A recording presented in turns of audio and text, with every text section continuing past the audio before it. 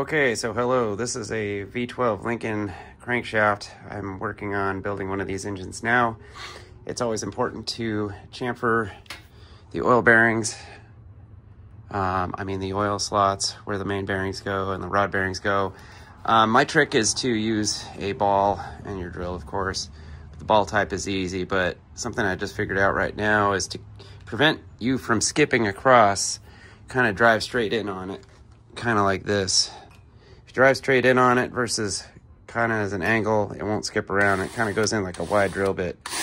So let me show you how that works.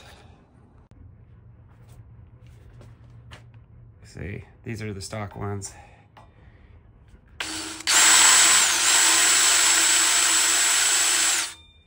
It doesn't skip out at all across the bearing surface. And what this does is it promotes oil spread across the bearings. It just makes it expand a little easier versus this tight point here, which factory didn't bother to do this.